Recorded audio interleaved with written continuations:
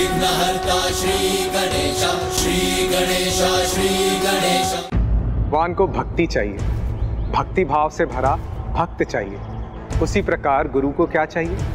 ज्ञान की भूख रखने वाला एक योग्य शिष्य, जिसे शिक्षा देकर ये गुरु भी धन्य हो जाए। लगता है मेरा शिष्य बनने योग्य कोई सुपात्र है आपके मन में। हाँ गुरुवर, संभव है। जिस बालक की हम चर्चा कर रहे हैं वही आपका शिष्य बनने योग्य हो, क्योंकि वो तो सर्वथा विलक्षण, विशेष है।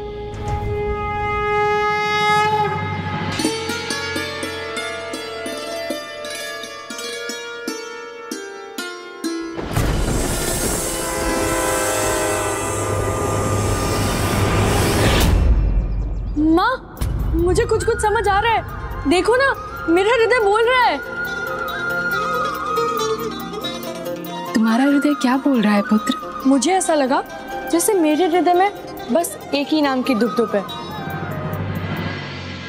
राम। गुरुवर, कोई भी शिशु अपने रुदन से जन्म लेने का संकेत उत्पन्न करता है, किंतु जिस बालक की बात मैं कर रहा हूं उसने अपने जन्म लेने का संकेत राम बोलकर दिया था।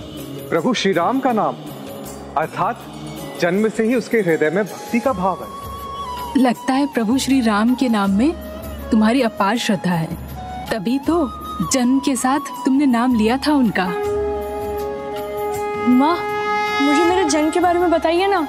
उसका जन्म पूरे 32 दांतों के साथ हुआ है। 32 दांत मनुष्य को जीवन के उस चरण में प्राप्त होते हैं जब वो संसार में जीने का पर्याप्त ज्ञान प्राप्त कर चुका होता है। अर्थात प्रभु की विशेष कृपा है मुझ पर। हाँ, प्रभु सदा तुम्हारे साथ है पुत्र, इसलिए जीवन में अपने आप को कभी अकेला मत समझना। जौहरी ही हीरे को पहचान सकता है और गुरु एक योग्य शिष्य को, किंतु उसके लिए तो मुझे उस बालक से मिलना होगा, उसे परखना होगा। कहाँ मिलेगा वो मुझे? सुकर क्षेत्र दिशा की ओर जाइए, वहीं उस अद्भुत बालक का जन्म हुआ है।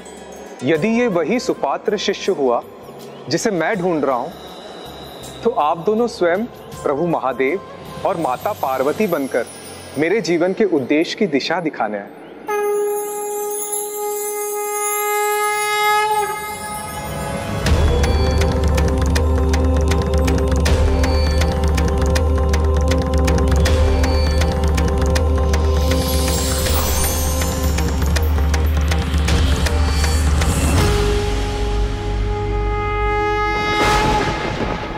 प्रभु,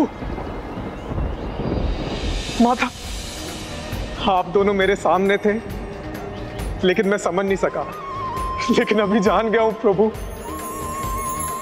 आप दोनों ने मेरे पे कृपा की। अब मैं तनिक भी विलंब नहीं करूंगा और इसी क्षण सुकुर क्षेत्र की दिशा में जाकर उस बालक को ढूंढकर अपना शिष्य बनाऊंगा। हे प्रभु। तुम्हें बहुत भूख लगी होगी ना बेटा? हाँ माँ, मुझे बहुत भूख लगी है। ठीक है, मैं लकड़ी ले आकर तेरे लिए कुछ पका देती हूँ। माँ, लकड़ी मैं ले आता हूँ।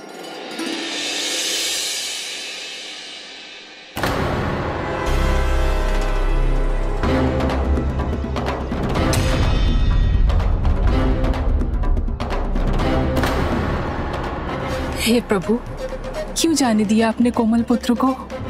रामभोला भी अबोध है, उसे इस बात का कहाँ ध्यान होगा कि लकड़ी में भी कांटे हो सकते हैं। कहीं उसकी हथेली में चुभ गया तो?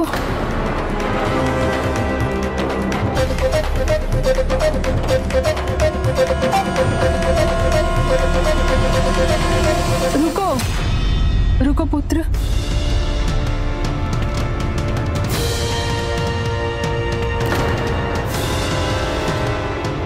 रुक जा, इसे मैं उठाऊंगी।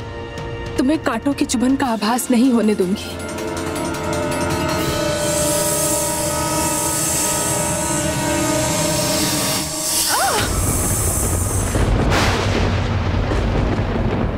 माँ, क्या हुआ माँ?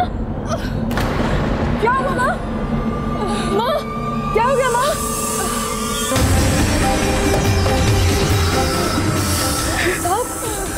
लगता है इसी दुष्ट सांप ने माँ को डसा है। माँ, माँ आप चिंता मत कीजिए, आपको कुछ भी नहीं होगा माँ। मैं अभी किसी को सहायता के लिए बुलाता हूँ, कोई अवश्य आएगा। कोई है? कोई मेरी सहायता करो, देखो ना माँ को क्या हो रहा है। कोई मेरी सहायता करो, कोई है? कोई नहीं सुनता। अब मैं मेरी माँ की रक्षा कैसे करूँ? पुत्र मेरे पास आओ पुत्र। माँ, मेरे पास अब कुछ ही समय बचा है। ईश्वर को यही मंजूर है, तुम इसे रोकने का प्रयास मत करो पुत्र। नहीं माँ, आपको कुछ नहीं होगा, मैं आपको कुछ नहीं होने दूंगा। मैं किसी को सहायता के लिए बुलाता हूँ, कोई अवश्य आएगा। कोई है? भीमा काका द्वार खोलिए ना। भीमा काका, देखिए ना माँ को क्या हो गया। भीमा काका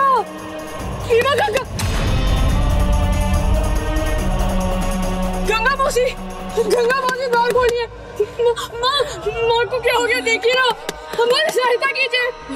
कोई है? गंगा मौसी द्वार खोलिए ना। काका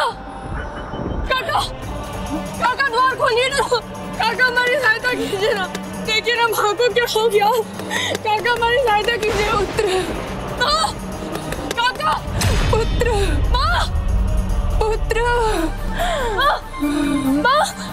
माँ, आपको कुछ नहीं होगा माँ। तुम्हें चिंता मत करो पुत्र, मेरा बस कहा याद रखना। नहीं माँ, तुम मेरी चिंता मत। नहीं माँ, आप मुझे छोड़ के नहीं जा सकती।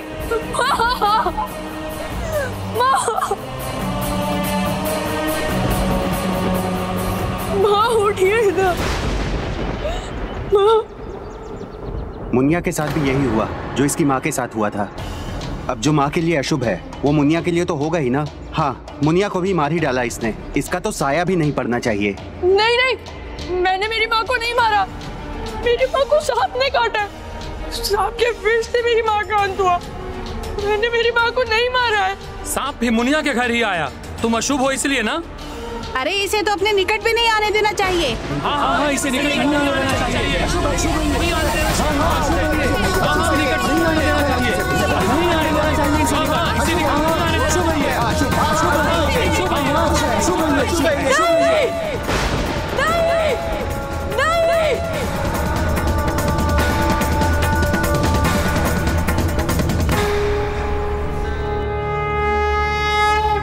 मेरी माँ ने कहा है, जिसका कोई नहीं होता उसके साथ स्वयं भगवान होते हैं। मेरी माँ ने यह भी कहा था कि वो सदैव मेरे साथ रहेंगी, मेरे हृदय में मुझसे बातें भी करेंगी। सत्य है स्वामी, कलयुग अपनी चरम की ओर बढ़ रहा है। सहानुभूति के स्थान पर सभी रामबोला का उपहास कर रहे हैं।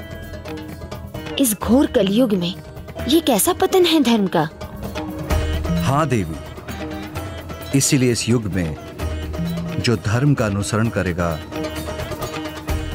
उसे अकेले अनेकों कठिनाइयों का सामना करना पड़ेगा। फिर जो अंगारों पर चलकर आगे बढ़ेंगे, जो कष्टों की अग्नि में तपेंगे, वही निखर कर कुंदन बनेंगे और महानता को प्राप्त होंगे। इसीलिए ना तो मैं अकेला हूँ और ना ही अशुभ, ना तो मैं अकेला हूँ और ना ही अशुभ। मुनिया उसका अंतिम सहारा थी, आज वो भी चली गई। अब तो सर्वथा अकेला रह गया है वो। बड़े दुख की बात है, किंतु उससे भी अधिक दुख की बात यह होगी यदि भैया उसे यहाँ ले आए और भैया को कुछ हो गया तो। इसी वजह से तो पूरा गांव उसको अपने नजदीक नहीं आने देता है। मेरे पुत्र पर महादेव और माता पार्वती की कृपा है, स्मरण रहे स्वामी। अशुभ नहीं है मेरा पुत्र। मृत्यु से पहले मेरी तुलसी के ये अंतिम शब्द थे। अशुभ नहीं है मेरा बेटा। ईश्वर की कृपा है उस पर। दूर से ही उसकी सहायता कर दीजिए। मुनिया के अंतिम संस्कार के लिए धन भेज दीजिए। और प्रभु की कृपा तो उस पर है ही, तो प्रभु उसका ध्यान रखेंगे और हमें भी ज्ञात हो जाएगा कि भाभी माँ के शब्द सत्य थे या मिथ्या। तो अनाथ हो जाने पर भी रामभोला को पिता का आश्रय नहीं मिला? नहीं, पिता आत्माराम ने जो निर्णय लिया था उस पर वो अटल थे। फिर क्या हुआ प्रभु? अब वो बालक पूर्ण रूप से अकेला था।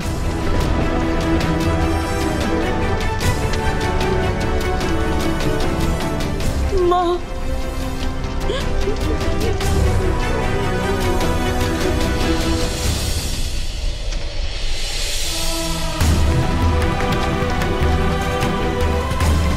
मैं तुम्हारे सामने रहूं या न रहूं, पर तुम्हारे हृदय में सदा रहूंगी। मैं वहीं से तुमसे बातें करूंगी, तब तुम्हें तुम्हारे हृदय की भाषा समझ आने लगेगी।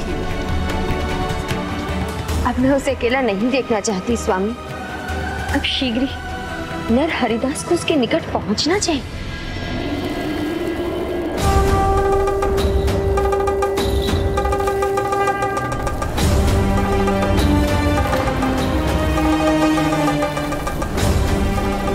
क्या हो गया? आप लोग रुक क्यों गए? कोई आगे क्यों नहीं जा रहा है? गुरु महाराज, ऐसे तूफान में पर्वत शिखर की ओर जाना उचित नहीं है। इसीलिए हम तूफान के रुकने की प्रतीक्षा कर रहे हैं। उचित होगा कि आप भी हमारे साथ यहीं रुक जाइए।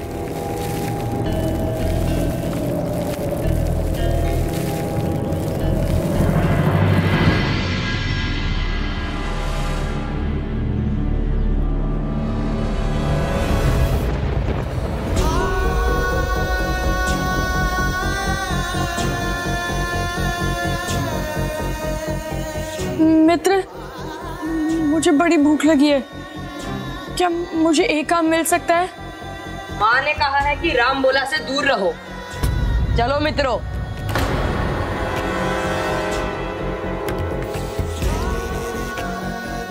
मैंने ऐसा क्या किया है? कोई मुझसे बात क्यों नहीं करता? कोई मेरे निकट क्यों नहीं आता है?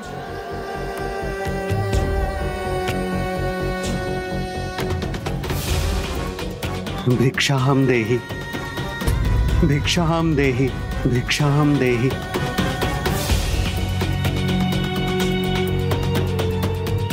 यहाँ तो मुझे भी खाने के लिए कुछ मिल सकता है। मुझे भूख लगी है। क्या मुझे भी दान मिल सकता है? रुको, मैं तुम्हारे लिए कुछ लाती हूँ।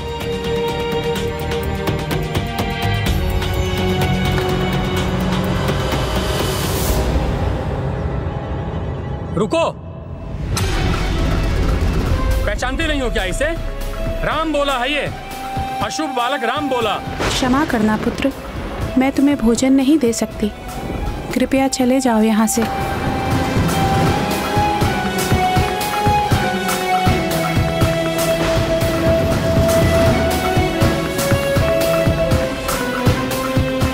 स्वामी, रामभोला जैसे निर्मल हृदय के बालक का दुख मुझे देखा नहीं जा रहा।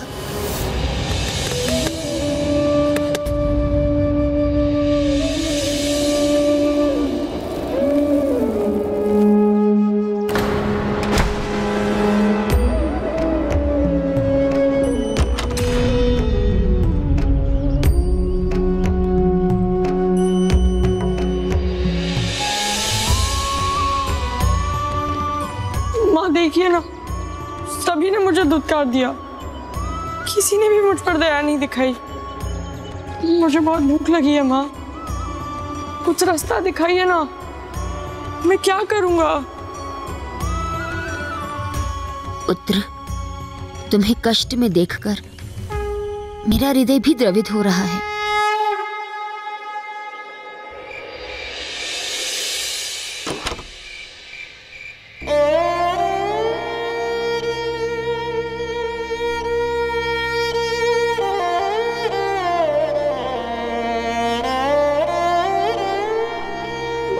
कहाँ चली गई माँ?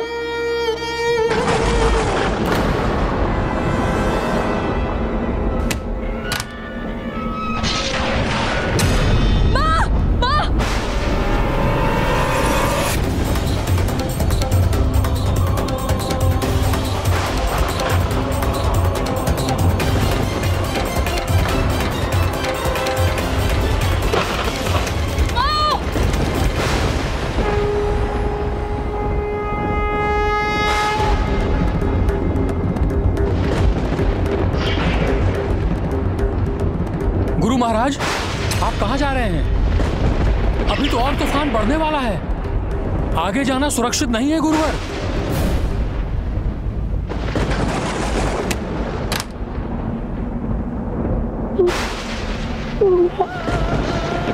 आपने कहा था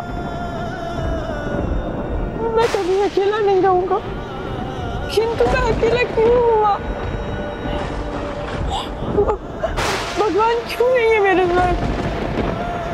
माँ, बहुत भय लग रहा है माँ, बहुत भूख भी लग रही है। आप कहाँ चली गई माँ?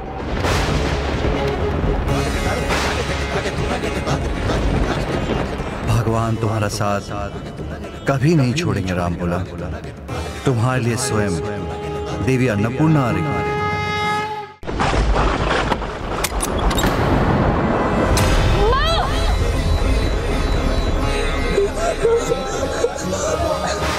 आप अपने प्राण संकट में क्यों डालना चाहते हैं? प्रकृति के आगे तो सबको झुकना पड़ता है गुरुवर। आप थोड़ी देर प्रतीक्षा क्यों नहीं कर लेते गुरुवर? नहीं, मुझे अभी जाना है। इतना भी क्या आवश्यक कार्य है गुरुवर, जो आप अपने प्राण संकट में डाल रहे हैं? गुरु के लिए योग्य शिष्य है उसके प्राणों के समान। अब उसे ढूंढने में विलंब नहीं कर सकता। विचित्र विडंबना थी जिसे सभी अशुभ ठहरा रहे थे। स्वयं संसार को शुभता प्रदान करने वाली माता पार्वती उसका ध्यान रख रही थी और उसकी दिव्यता सद्गुरु नरहरिदास जैसे महान व्यक्तित्व को आकर्षित कर रही थी कि वो उमड़ते तूफान की चिंता किए बगैर आगे बढ़ते चले गए। जब दिव्य शक्तियों का प्रभाव जीवन पर पड़ता है तो व्यक्ति के जीवन को एक नई दिशा मिल जाती है। माता और गुरु नरहरिदास रामभोला के जीवन की दिशा और दशा दोनों बदलने वाले थे। रामभोला के एक महान भक्त और महान संत गोस्वामी तुलसीदास बनने का मार्ग खुलने वाला था। तो क्या माता पार्वती ने रामभोला का नाम तुलसीदास रखा था प्रभु? माता तो वहाँ गई थी रामभोला के प्रति ममता के भाव से प्रेरित होकर। आपने कहा था आप सदा मेरे साथ रहेंगे, भगवान मेरे साथ रहेंगे, फिर आप दोनों ने मुझे अकेला क्यों छोड़ दिया माँ? बहुत डर लग रहा है माँ, बहुत डर लग रहा है।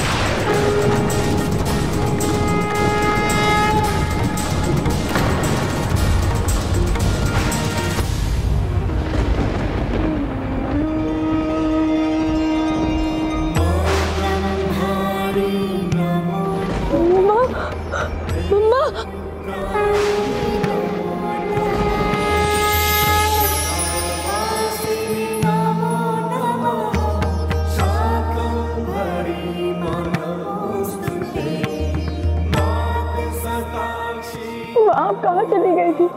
मुझे छोड़कर आप कहाँ गई थी माँ? आपने आने में कितनी देर कर दी माँ? मुझे बहुत भय लग रहा था माँ, डर के मारे तो मेरे प्राण ही निकले जा रहे थे।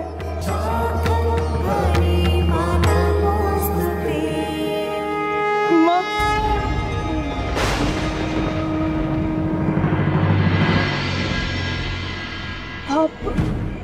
आप कौन है? आप तो मेरी माँ नहीं है। मेरी माँ कहाँ है? जगत जननी तो माताओं की माता है, सभी उसी की संतानें हैं। मुझे लगा मेरे इतने पुकारने पर मेरी माँ लौट आई, पर आप तो मेरी माँ नहीं है। आप तो आई हैं, पर मेरी माँ स्वयं क्यों नहीं आई? जब उनकी ममता सागर की भांति उमड़ने लगती है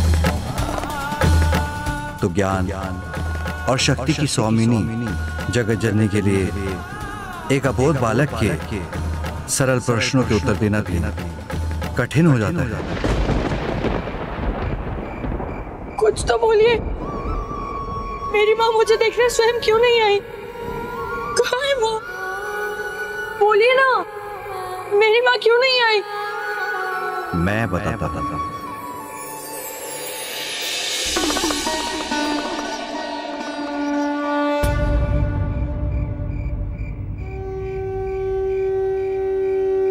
पुत्र रामभोला, माँ एक ऐसा अमोघ मंत्र है जिसके उच्चारण मात्र से ही सारे कष्ट मिट जाते हैं।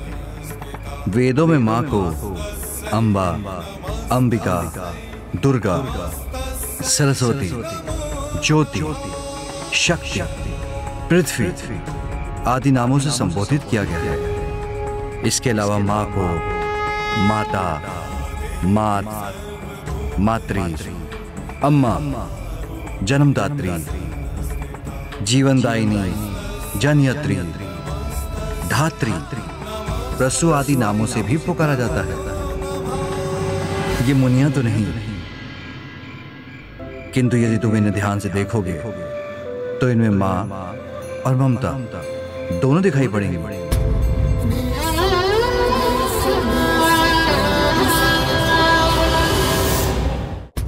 ब्राह्मण देवता, आप कौन है और क्या आप मेरी मां मुनिया को जानते थे?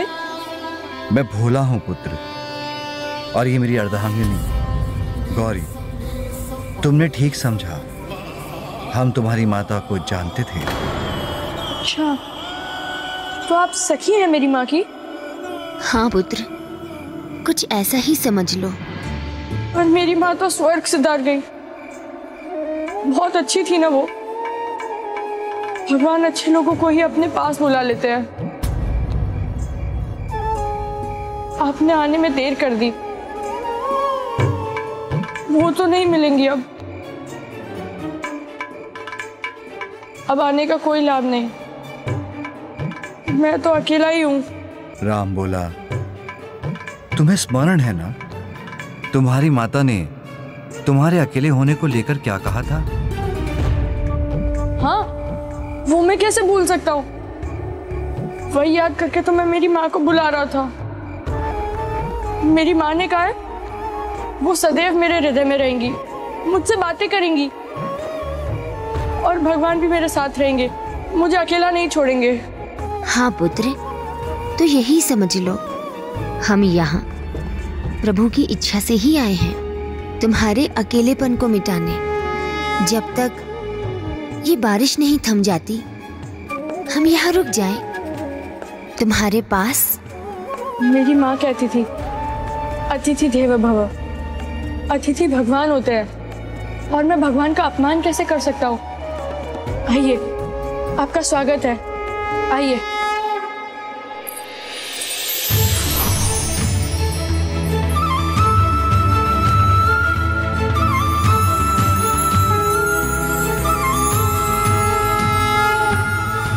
माँ सच कहती थी। देखिए ना, आपके आते ही दिए जल उठे। आप सचमुच अतिथि के रूप में भगवान ही हो।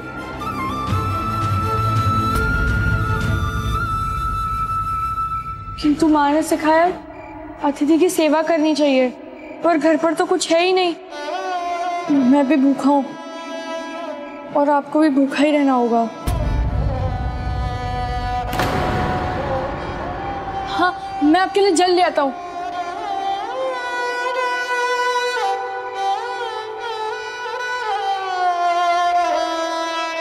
बस ये जल ही है, वही दे रहा हूँ।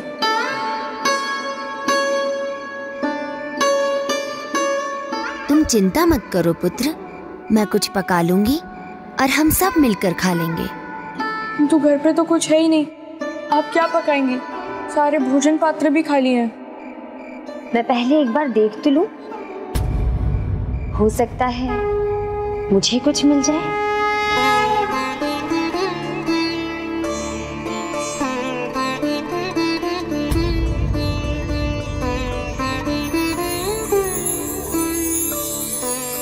यदि उसमें भी कुछ नहीं हुआ तो?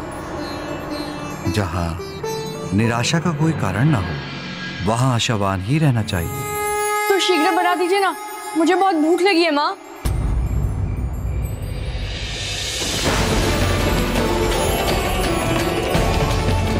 ये क्या? मैंने तो इनको माँ बुला दिया।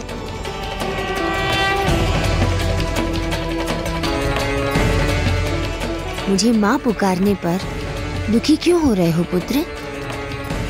आओ बैठो, मैं अभी तुम्हारे लिए गुड़ चावल बना देती हूँ।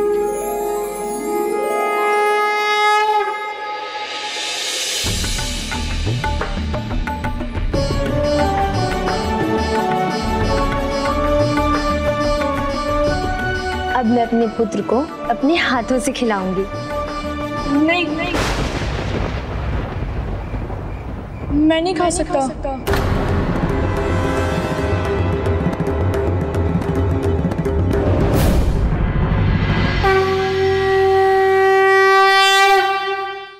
क्यों नहीं खा सकते पुत्र? मेरी माँ ने सिखाया, सर्वप्रथम भोग भगवान को चढ़ाना चाहिए। मैं अभी देती हूँ पुत्र।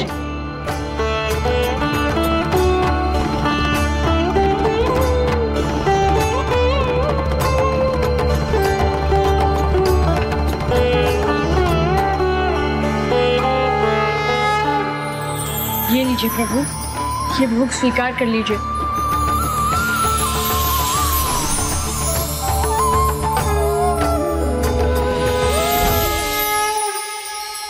रामबोला ने जो प्रसाद प्रभु श्री राम को चढ़ाया, तो प्रभु महादेव और माता पार्वती के पास कैसे पहुंच गया?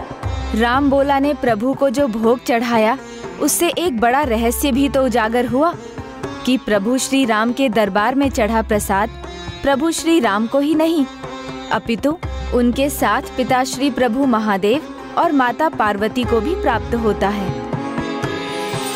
अब आप मुझे खिला दीजिए, मुझे बहुत भूख लगी है।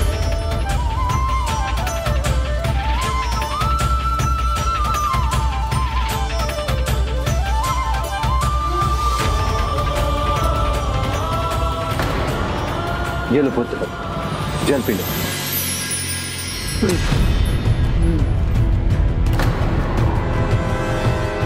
क्या हुआ? मुझे प्यास क्यों लग रही?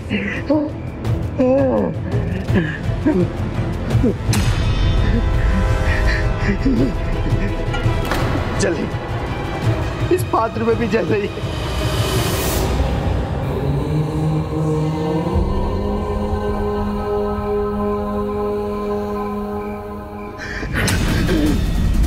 जल चाहिए मुझे। क्या हुआ भैया, सब ठीक तो है ना? ये सारे पात्र खाली क्यों है? आज किसी ने भोजन तक नहीं दिया मुझे।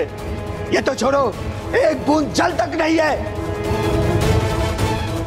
भैया ये लीजिए जल।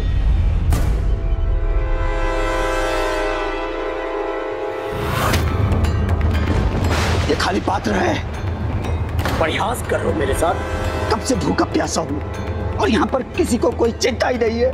नहीं भैया, कल रात्रि आपने मेरे साथ बैठकर भोजन किया था और ये पात्र जल से भरे हैं। भैया ये सारे पात्र जल से भरे हुए हैं।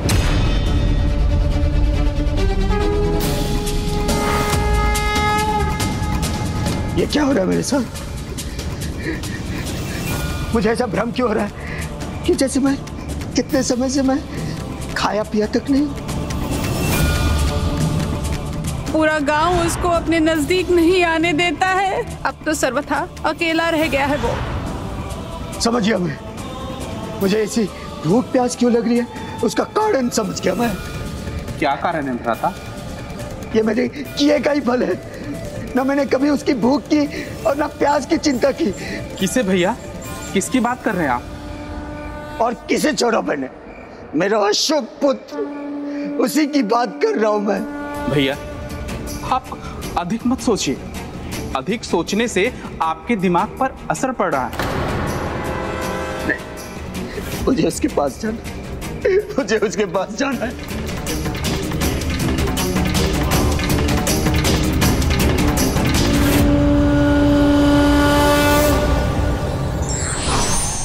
व्यक्ति को स्वयं पर विश्वास कर अपने जीवन के उद्देश्य के बारे में सोचना चाहिए।